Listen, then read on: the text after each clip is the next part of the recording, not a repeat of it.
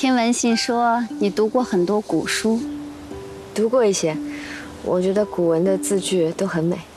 都喜欢哪些？很杂，市面上出版的，还有家里的藏书。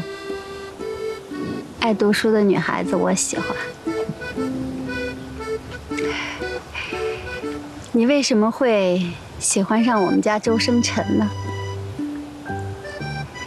听说之前你们通了半年邮件。在你只知道他是个研究员的情况下，其他一概都不知道，怎么会答应嫁给他呢？其实他吸引我的地方有很多，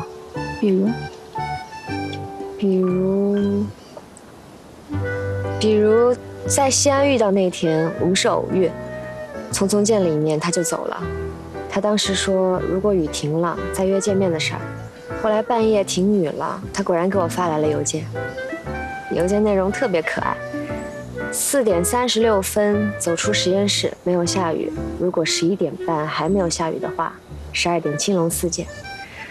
只是一封邮件而已，却能看到好多内容，严谨、诚恳、言出必行，这些都是我最喜欢他的地方。如果他是假装的呢？假装给你好感？不会的，我们通邮件这半年，所有的往来信件都是这种风格。我每次收到都要笑好半天，没见过严肃到这么可爱的人。可爱？他做什么在我眼里都可爱，可爱到我只要想到他，工作再忙我也不会觉得累。遇到生气的事儿再多，我也不会觉得烦。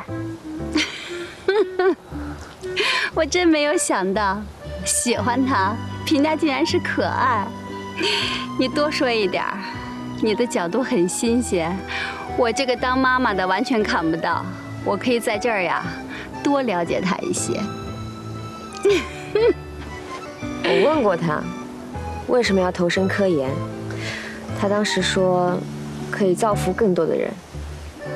很奇怪，从前我不喜欢听别人唱高调，但只有他说了，我就觉得是真的。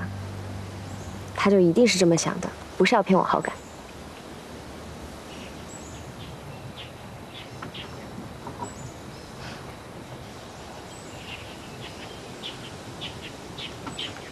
看来，你的确挺适合他的。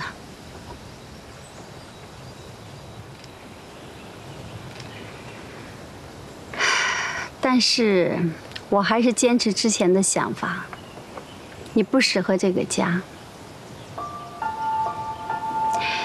你的家境很好，虽非达官显贵，却也是书香门第，父母和睦，没有兄弟姐妹。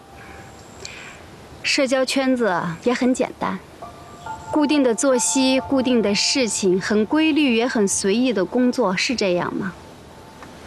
是。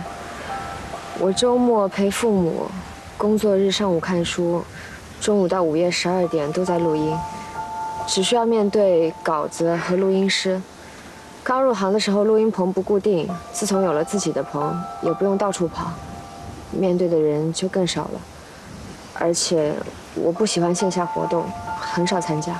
多年的老同事，几个固定的朋友，社交圈子没有扩大过。我喜欢把时间放在工作和看书上，余下大部分时间用来陪父母。简单的人际关系更适合我。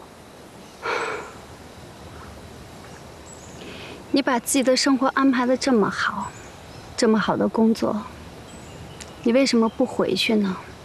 过你的生活。